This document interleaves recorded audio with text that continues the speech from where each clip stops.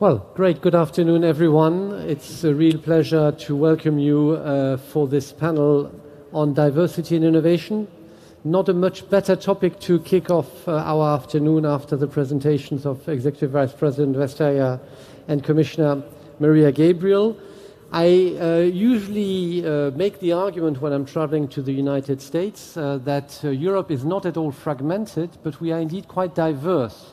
But I think this diversity is 27 different research and innovation cultures, and in the area of innovation and research where ideas need to come together and be exchanged, it is, I would argue, a particular European asset. And we will explore in the panel with our panelists how indeed diversity is an asset in innovation. The gender dimension is, of course, a critical one, as we will discuss, but it goes, of course, much beyond gender. And diversity is one feature of Europe's ambition to promote innovation policy. So we have a great panel, and I think the idea is for once that the moderator does not introduce the panel, but the panelists will have the opportunity now to introduce themselves. And with that introduction, maybe also give us already a first glimpse of how you are looking at this question of diversity, gender in innovation. And I have the pleasure to start with Maria Leptin, one of the persons most talked about in Brussels these days. She took over her responsibility as President of the European Research Council just a few days ago. And Maria, I'm delighted to have you in the panel with me. Over to you. Thank you, Jean-Eric. It's a great honor and great pleasure to be here. You may wonder why I'm here. Let me introduce myself. My name is Maria Leptin. As Jean-Eric said, I'm now the President of the European Research Council. I'm trained as a basic research scientist in biology, genetics, and I'm a professor at the University of Cologne. I've spent my last 12 years as the director of the European Molecular Biology Organization, and have now transited to ERC, both organizations that select bottom-up science exclusively on the criterion of excellence. Now, as a research scientist, I, of course, understand the need for diversity. The greatest ideas are born when different concepts rub against each other, and it's important for scientists to expose themselves to that. There's no point in exposing yourself to people who are the same age, the same race, the same socio-ethnic background as yourself. You want diversity to succeed in science. And the Commission has already mentioned it. The COVID vaccine is, of course, a fantastic example of that. Many, many different branches of research, many of them dating way back, have come together in these people, in this invention. So I'm totally in favor of diversity and see the absolute need for it. I don't believe we have enough of it, but more of that later. Thank you. Maria, thank you very much. And I move straight to Mark Ferguson, head of Science Foundation Ireland, but also President of the first EIC board, now member of the new EIC board, so someone particularly familiar with innovation. So thank you very much, and thank you for the invitation to speak. I would make 2 points. First of all, if you look analytically at businesses that are more diverse and more diverse at the top, either in the senior management or on the board, then they are more profitable. So the bottom line is diversity hits the bottom line. You are more profitable if you are more diverse. And that's for the very good reason that Maria has just said, that you basically get different ideas, you get different ideas from different people. And the second point I want to make is that diversity is probably the most fundamental biological principle, because natural selection works on diversity. And I always describe innovators as being mutants in the system. And mutants in the system is kind of important. It means that you're there to change, but you're also compatible with the existing system. A bit like the example we heard earlier from the Commissioner, how electric cars are taking over from petrol engines. They're disruptive, but they're also in the same game. They're compatible. So diversity is very, very important principle biologically, And it's a very important principle for us to embrace in order to make both scientific advances and to translate those advances into innovation, and innovation that is profitable. And the bottom line is, if you're not diverse, you're not going to be so profitable. So think about that when you're putting together your top team for your business. Thank you. Mark, thank you very much. That, I think, is a powerful message. Let's move to a mutant. Yousef, you are an innovator yourself. Yes, I am. So, Mark, it's a very strong message to say diversity is in the nature. I believe it's not in the nature of the human being to be diverse. And to explain why, like, as a human being, we are looking always for safety. And there is no much more safety than to understand what we can expect. And we can understand what we expect if we will know the other person. So we always are looking for the people which thinks like us, look like us, dress also like us. And we see that in the universities. But while you will scale a company, which I have done many times already in my last 10 years as an entrepreneur, it's a different game. You are not looking for safety in scaling up a company. You are looking for getting the biggest part of the market. And to understand the market, you really understand the diversity. So it's very, very hard to be diverse in your own company because it's not our nature of taking a decision. Anna, Barjasic, you are also entrepreneur, you therefore also a mutant, innovator. What is your take? Well, first of all, thank you for having me here. My name is Anna Barjasic. I'm an entrepreneur, early stage investor, ecosystem builder, and newly appointed European Innovation Council board member.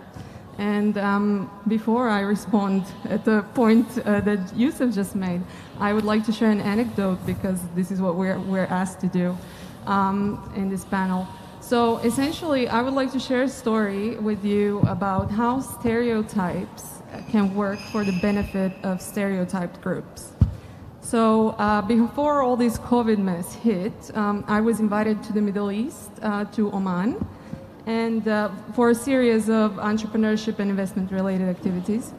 And at this final event with all these companies and entrepreneurs there, I realized in the audience is a bunch of girls.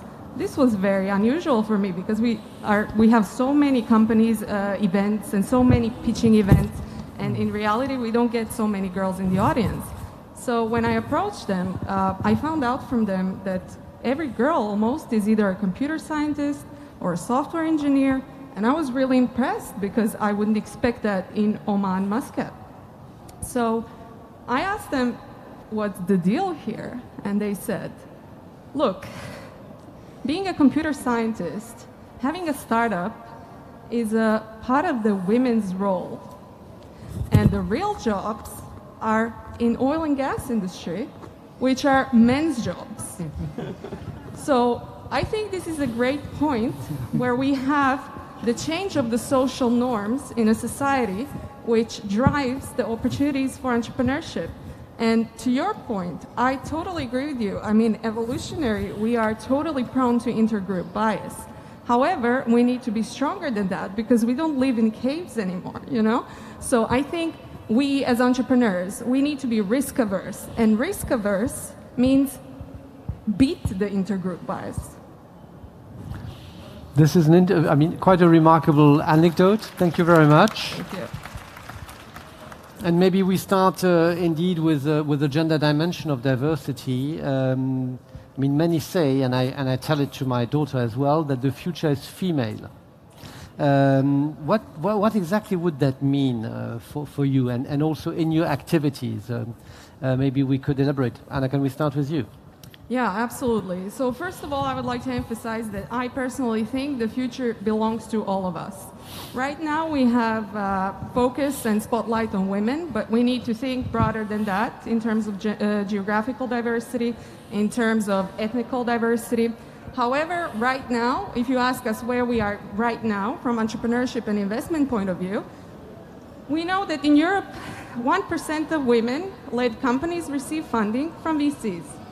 Let's rephrase that. This means that 99% of companies in Europe that get VC funding are male-led, okay? So I think this is one of the very important points, and it's absolutely not normal because it's not the reflection of the market that we have right now.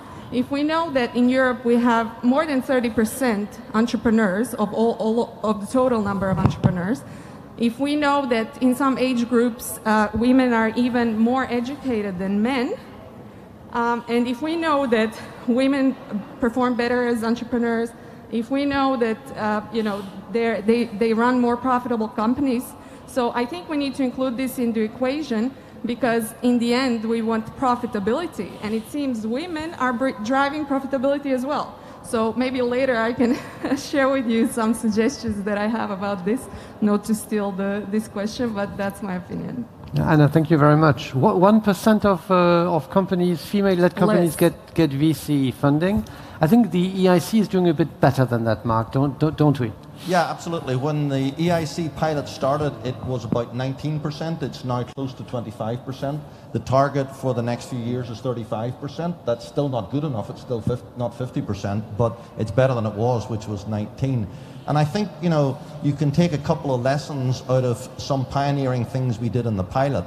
So, for example, we said that to come to the final pitching event, there had to be a certain number of female-led companies. So we weren't saying there had to be a certain number of female-led companies that had to be funded. The funding is absolutely on the excellence of the pitch.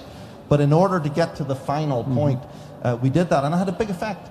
And that speaks to the underlying principle. I mean, if you look at the publications in this area, often women are more measured. Some people would say understated, but I would say more realistic, more measured in what they do.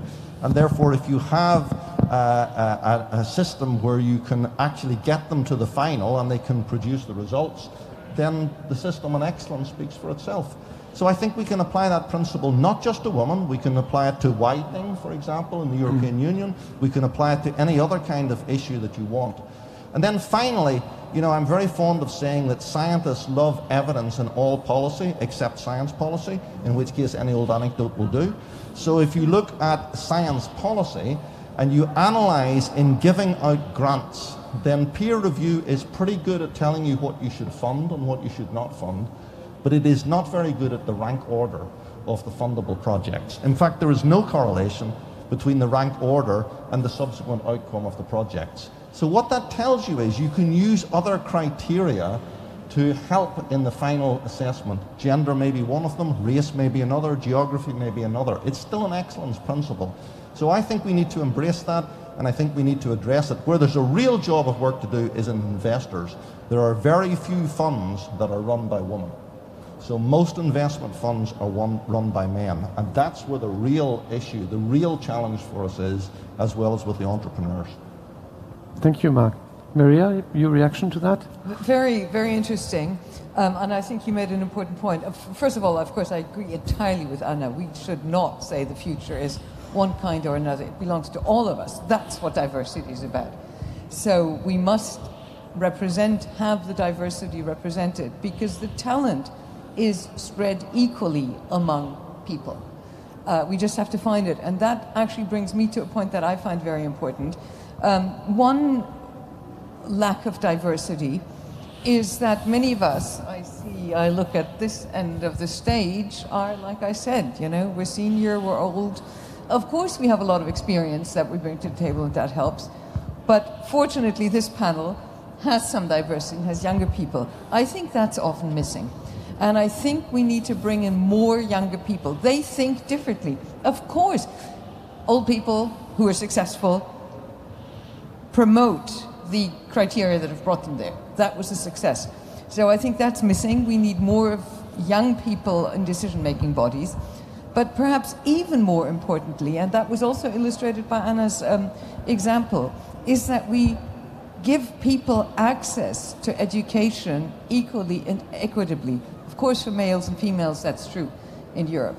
But in many countries, education still costs a lot of money. The parents' socioeconomic background determines who gets education. So I think we have to start way lower.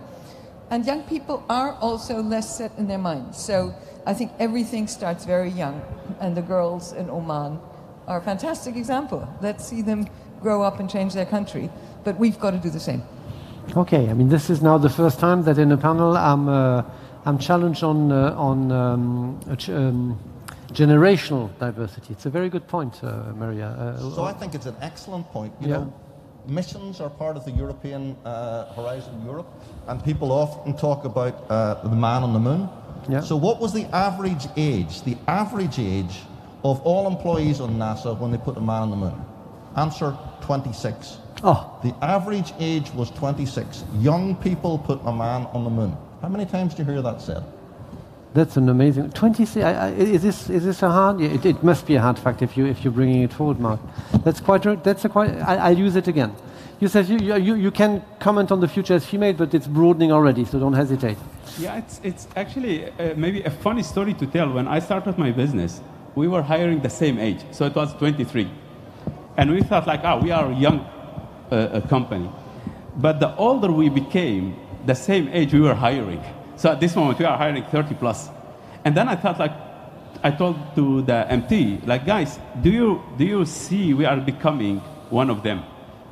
We are just doing the same. We are hiring the same kind of people with the same age. So that's when we decided to take a very young person and put it in the management team without any experience in managing, but that's what we needed. And she is doing an amazing job already for 3 years. So it's sometimes you need to dare to challenge yourself with doing something which is not the standard. I quickly get back to Yes. So that's wonderful. That's great. And it's an individual who took that initiative. What worries me is that many of the top-down decisions are made by old people like us. And they are invariably old. And they're going to determine our future. I mean, I try to stay away from that. I do too, of course. I'm the head of an organization. But I think that's a problem. And that actually is also, conversely, the defense for letting research that might or might not one day lead to innovation be happening from the bottom up. Because the young people vote with their feet. They know what are the exciting fields. They know where the future is, much better than we do. So again, a plea for that individual bravery and letting young people vote with their feet. Mm-hmm. Well, translating this, sorry to interrupt, go ahead. Into, for example, the situation right now that we have with underinvested women entrepreneurs and women-led companies in Europe. Essentially, what we see right now is, as we mentioned, it's 0.7 actually companies that are funded, women-led companies that are funded. But what we really want to is enable and equip these particularly young generations, because we want the system to regenerate them itself. Because these women entrepreneurs, if with them being so more and better performing, they will have an exit, and then they will become women angel investors, and like this we will have more participation, for example, from exactly. So we will have a better participation of the group that is right now in the spotlight. Yeah, and that applies probably to other elements of diversity. I'm sure we'll come back to that. Let me just give you one comment on my side: is that the future is not female as the present is too male. I completely agree with that. But I think, as you said, we need to invest in female talent. And I think in innovation particularly, for the reasons said, including in IT-related innovation, where I think the situation is most problematic, frankly, because it is not so old young white nerds which are creating the society of tomorrow through their algorithms. And I'm not entirely sure that's a society I feel completely comfortable in. But that's, I think, one very specific dimension to the debate. At EU level, we have focused with a degree of success, but we still need to do the groundwork on innovation on gender diversity. But as you all said, there is, of course, a much broader challenge on diversity, which is indeed geographical. I think you used the word race, Mark, which is a word which in French is a bit more difficult to use, so I always struggle a bit, but yes, race, geographical diversity, socio-economic diversity, maybe even more so, are a real challenge in science, but also in innovation. We are losing out, no doubt. So how can we tackle that? Who wants to start? Yeah, so during, I was in the advisory board for about 2 years, and part of my job there was sharing the work group with the question, how can we make diversity more stronger within the EIC? And it's a very hard question to answer. So even with the experts on the table, we had come up with ideas, but honestly speaking, it comes from the mindset first. So part of what we need to do is we need to show diversity. We need to show role models. We need to educate the people like diversity, it's really important. You should not do it for your image, because without the diversity, your company is not going to do great anyway. And that's actually part of the solution, what we need to do. Should we look at diversity as a criteria to assess the quality of the teams behind the innovators? Are we doing it, Mark? I don't think we are. So I think, I think investors will do that. And if you're looking at products, I mean, if you're selling a product, well, 50% of your market is female and 50% of it is male. And, a good part of your market is of people of different skin color. A good part of your market is of people of different age. So you really need to embrace that to see, will your product be successful? So I think it really comes to the fundamentals. But Yousef put his finger on it, that we like to associate with people that we know as a kind of human characteristic, and you need to actively get out of that and say, actually, it's really interesting to associate with people that you don't know or people that are different. And you even see that in the coronavirus crisis. To give you a very topical example, if you look at public surveys, people feel unsafe on public transport, but they feel safe sitting in a pub talking to somebody that they know, despite the fact that somebody else in there could be spreading the virus. And this is completely the reverse of the risk, because on public transport, you're only exposed to people for a few moments, a few minutes, whereas if you're sitting in a restaurant or a pub, you may be there for an hour or two. But it illustrates how when we become anxious or we come back, we actually become fearful of strangers. And overcoming that fear of strangers, I think, is a conscious decision. It's really saying, I want to embrace this because it's going to be more interesting going forward. Yeah. And that's probably an active decision. Yeah, but that's cultural psychological. Huh? It's not yet a hard measure. Huh? Maria, you have ideas? I think the cultural psychological is actually totally underestimated. And I must say, I, until recently, underestimated it.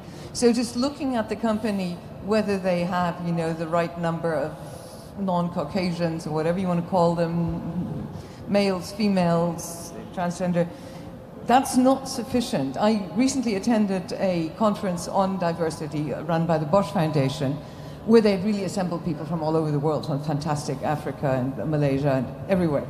And a good anecdote was mentioned. It's all very fine to be invited to the table, but once we're sitting at the table, the story's not over. You've got to enter our mind of thinking. And they had a very good metaphor. You're inviting us to the ball, but nobody's asking us to dance.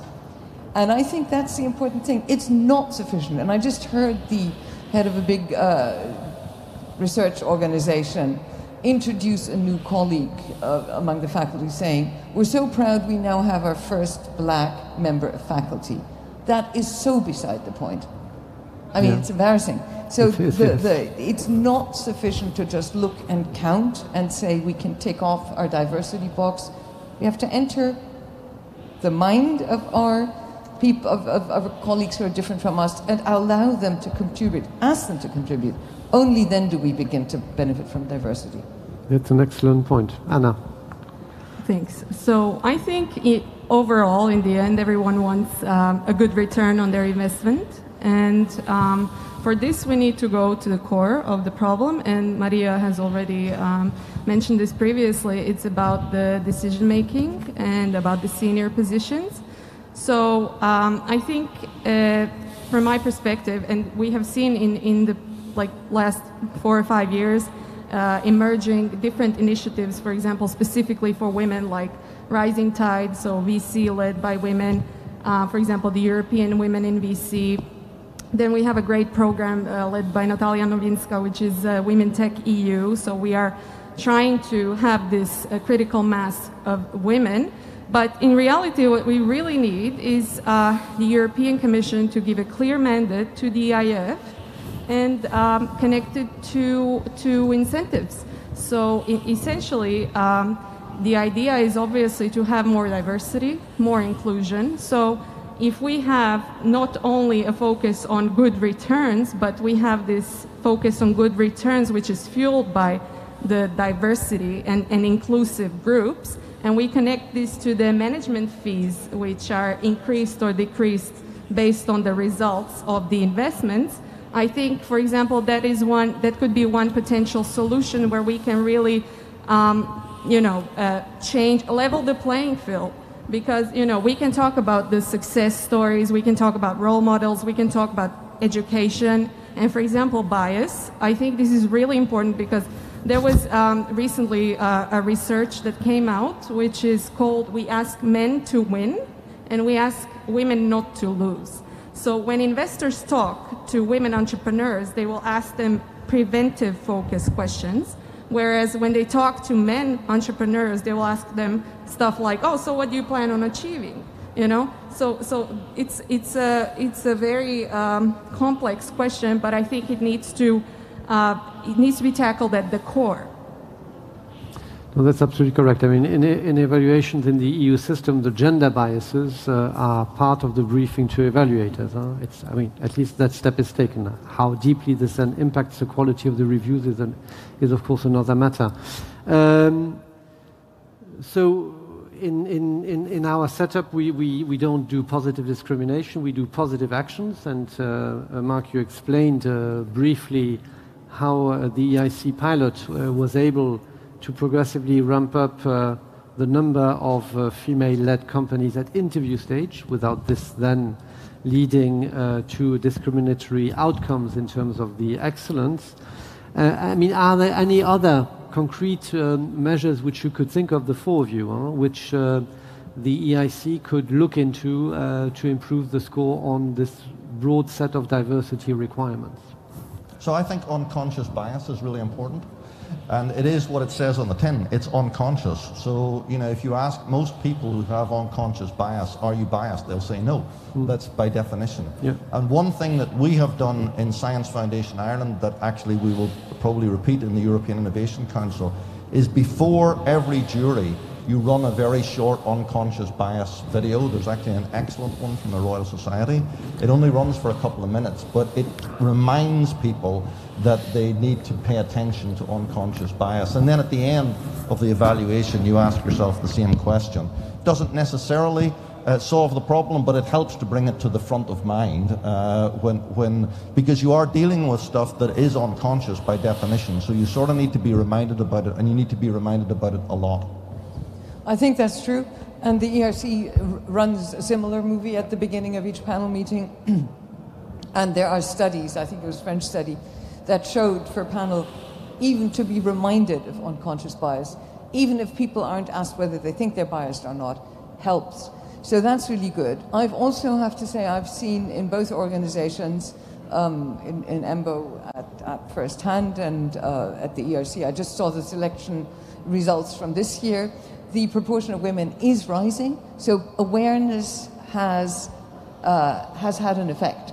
In our EMBO membership elections, women are, and this is an anonymous election, so nobody has to do anything for show, women do disproportionately, massively better than men. So the awareness is there, but like I say, and so, we will see women coming to the fore. We had two senior politicians here this afternoon, both female. But I really think it's time to look at the other criteria. I think we're doing pretty good with women, and the awareness is there, numbers are changing. I nevertheless applaud the EIC approach. But how do we get all the others in? How do we get the people who are coming into Europe as refugees now? How do we get them to be innovators, entrepreneurs in 5 or 10 years? How do we deal with the people who live in parts of Brussels that are difficult? I really think that will do us much more good if we start concentrating on that now. Yes, I do agree with you 100%. Like, diversity is broader than female. And also for disabled people and elderly men, elderly white men, till now, they are in the top, but they feel a lot of a lot of pressure from the outside world. So I think we really need to include everyone in the mission, because diversity is not like choosing one kind and focusing on it. It's still very hard to let people with different backgrounds cooperate together on something big. But I think once we will set the standard, and we did that somehow also during our meetings, Mark, in the IC Yes. board. Like we said, okay, if the founders team is not diverse, they need to explain why. Why do they really think if they are 3 young people, all the same age, with the same education, with the same background, they are going to make it? While all the scientific studies is proven, diverse founders will do much better. So I think we need to be bold and to say, explain yourself. If you are not diverse, why do you really think you are going to make it while all the science is against you? It, huh? That would be an interesting way of starting a conversation in an evaluation panel, I must say. That's quite interesting. Anna, what can you help us? Well, I would say one of the, we were talking here about the intergroup bias and some other blind spot biases, but essentially I think one really important one is risk aversion. And we do things in the same way because we are basically afraid to fail, right? So if we already have like a recipe that is successful, we are going to go with the same people all over again. And then intergroup bias, familiarity will jump in. And I really think that, you know, if you have clear incentives and clear mandates to avoid this risk, and you create a more inclusive framework, for example, for the investments of the EIF, for example, I'm not focusing only on women. I mean, it's an interesting topic because now women are in the spotlight, right? But I think one of the other issues is, for example, geographical diversity of companies that are being funded by the EXE Accelerator. Or, for example, then we're going again to the ethnical, generational gaps, etc. So I think there is a lot of issues that we need to address. And basically all the science, as we're saying, it's on our side because apparently diversity fuels innovation. So I think we need to be bold enough and, you know, go over that risk, especially as investors, because, you know, by definition, investors should not be risk averse. Okay, the message I think is very clear. So can I see whether this resonates with the room or the audience more generally? I have a couple of questions, but they're not particularly related to the panel itself. So is there anyone who wants to come into the discussion here in Auto World? Yes, we have one question here in the front. We have micros, I think, which are première rangée, là, juste devant, troisième rangée, madame. Voilà, thank you.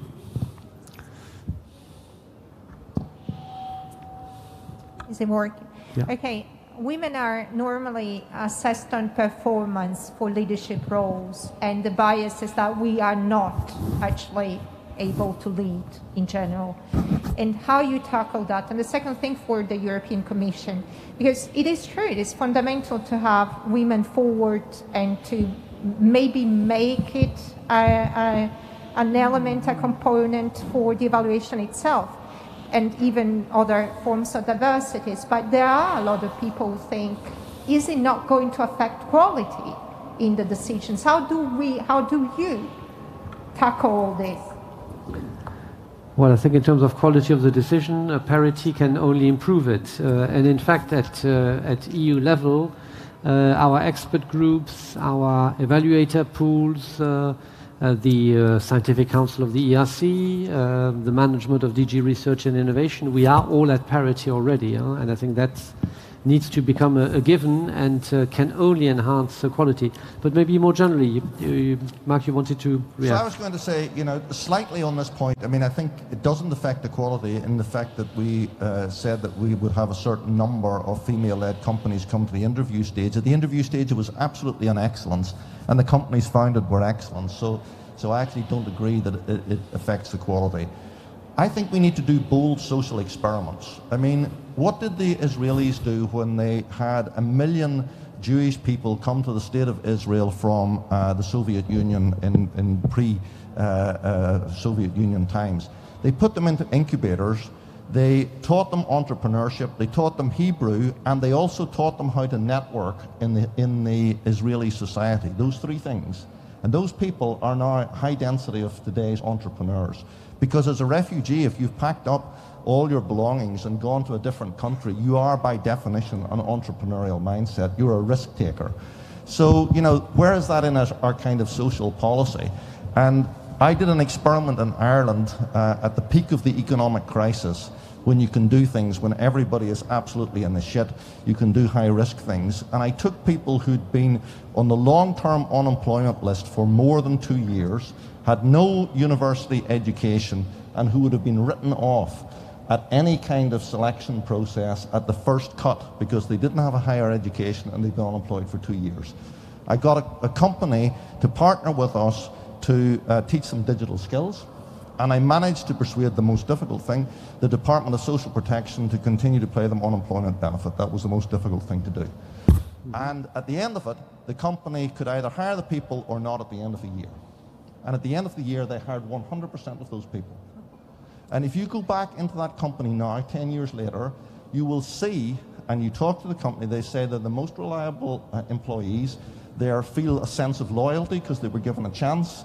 It's made a generational change for the state, a huge benefit in terms of long-term unemployment and social distress. So that breaks kind of a prejudice that even I would have, okay? Let's admit it. I would say this person wasn't educated. We tested a hypothesis that actually that didn't matter. And the hypothesis was that those people had left school at the peak of the Celtic Tiger to go into construction to make a load of money. That was a kind of sensible decision, but it didn't work out in the long term for them. So I think we need to do more bolder social experiments and take more of a risk about how we approach training such people, whether they be refugees or elsewhere. And that's actually hard, because it's politically very hard, because there's always some problem somewhere. Nothing works perfectly, and you always have some problem, and that problem then throws doubt over the whole new program. So we just need to be brave to try to do that, and that would be my 2 cents worth in terms of how you get more inclusion.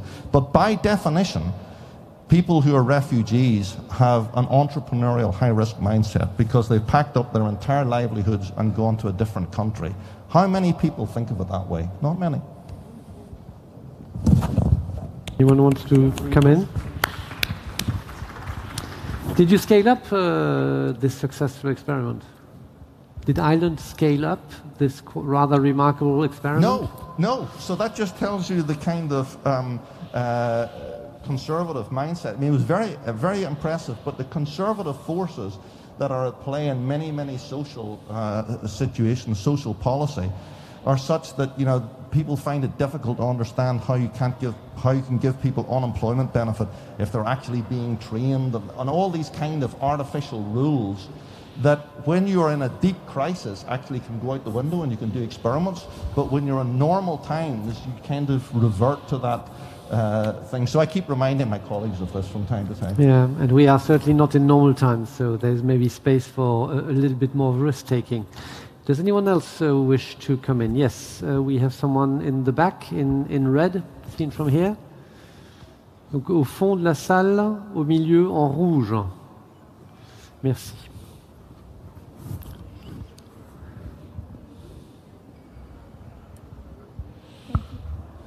Hello, my name is Angela Stathi, and I have the pleasure to be one of the ESC experts.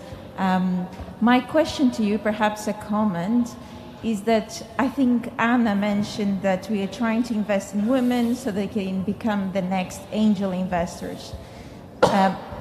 My view is that this will take a bit of time until this reaches to the stage that they will have an exit and become an angel investor. Are we trying to create perhaps some certain programs in order to initiate more women to set up VCs, a program that will teach them how to become the next VC investor? We are indeed, Mark, aren't we? Absolutely, and I'm looking at Kinga, who's right in the audience there, who's leading an initiative on VC, women VCs, and getting more investment into VC companies. Kinga, why don't you answer the question? If you can bring the microphone to the lady who's here.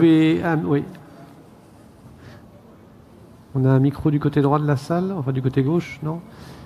Donc pour le micro, si vous pouvez l'amener à l'avant, est-ce qu'on peut avoir un micro pour l'avant de la salle? Pour la dame debout, toujours en rouge d'ailleurs.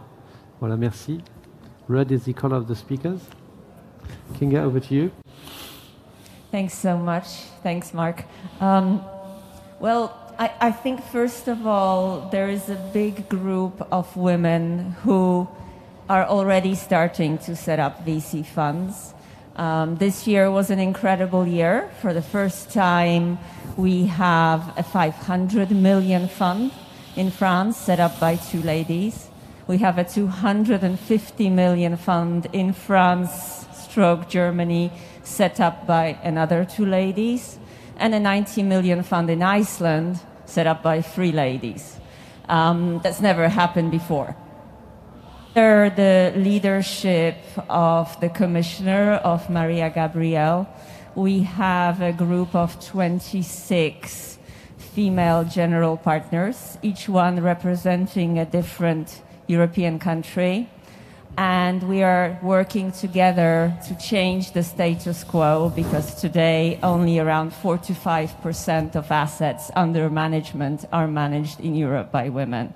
So this is something that is very close to both the heart of the Commissioner and my EIC colleagues. And there is a lot of work, time of everyone being put into this subject, because what has proven is that women tend to invest in women 3 to 4 times more often. Those women then hire other women in technology 6 times more often. So there is a huge effect that can really change the shape of Europe. Plus, women invest differently. Women invest in healthcare. Women invest in biotech, life science, green, clean energy, education. So a lot of impact investments are actually carried out by women, and we do want to see more of that. So I hope that next year at the next EIC summit, we'll have a lot more to talk about on that front. Thank you.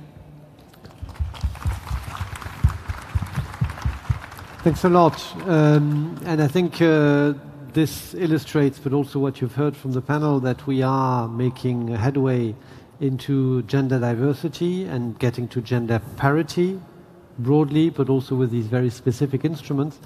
And dear panel members, I would argue that we can most certainly inspire ourselves from these measures, which produce results and which hopefully will generate this positive spiral which you described, Anna, earlier on.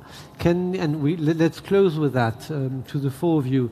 Do you think we can use these positive benchmarks to make progress on other elements of diversity?